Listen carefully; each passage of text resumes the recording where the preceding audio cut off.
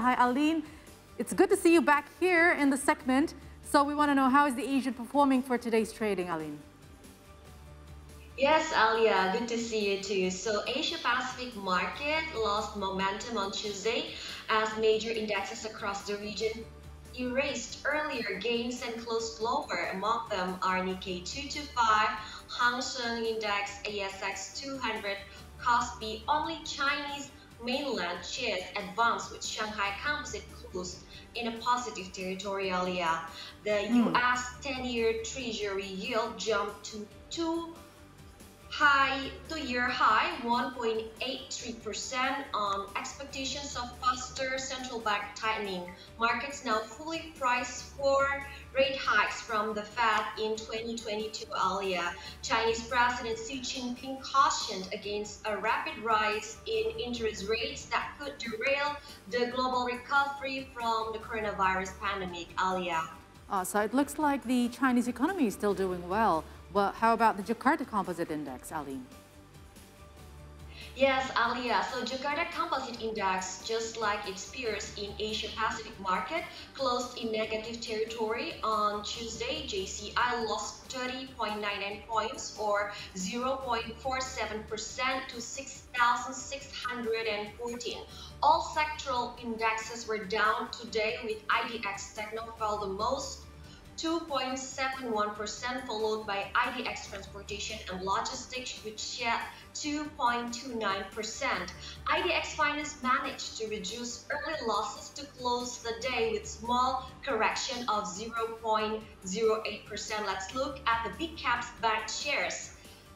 Bank Central Asia, BBCA, closed lower 0.97% to 7,675. Bank Rakyat Indonesia, BBRI, just 0.48% to 4,190.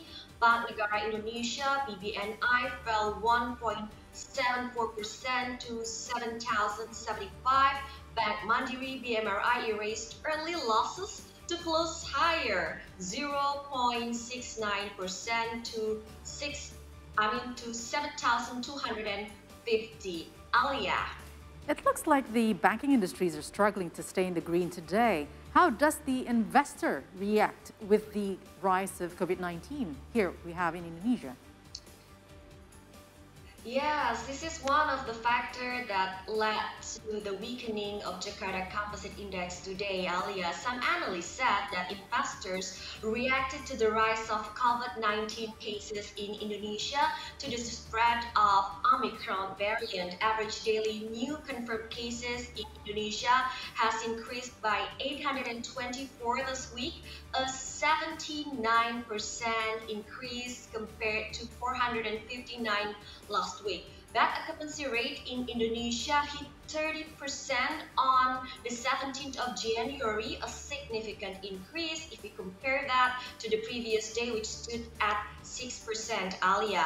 Government today announced that public activity restrictions, or PPKM level 2 in Jakarta, to be imposed from 18th until 24th of January. Due to the latest development, authority will assess the implementation of PPKM, or the public activity restrictions, every 1 week, not every 2 weeks as they did before. Analysts said that investors actually can take the opportunity to buy in the dip, just like what the foreign investors did, which recorded a net buy totaling 169.9 billion rupiah in regular market. Alia. Among the shares most sought after by foreign investors are Telekomunikasi Indonesia, TLKM, Bank Raya Indonesia, AGRO, and Bank Rakyat Indonesia, BBRI. Let's check now the LQ45 top gainers.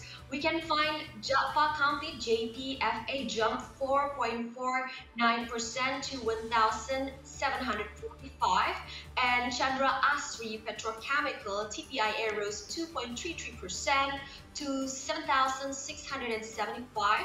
Medco Energy International climbed 1.69% to 480 as global oil price jumped today. Meanwhile, on LQ45 top losers, we can find two pulp and paper companies, Alia. Pabrik Kertas Chewy Kimia TKIM fell 4.56% to 7,325. Indakiat Pulp and Paper INKP down 4.2% to 7,975. Aneka Tambang shed 4.04%. ANTM is still in a very strong downtrend, Alia. Even the nickel price, which hit all-time high, could not stop ANTM shares from falling. This week, Alia, other than the COVID-19 cases in Indonesia, investors are keeping an eye on the interest rate decision by Indonesia Central Bank this Thursday. Back to you, Alia. All right, so despite all the changes made by the government of Indonesia, there's always an opportunity to gain. Anyway, Aline, thank you so much for the update. It's always good to have it from you. We'll be looking forward to have more updates from you, Aline. Take care.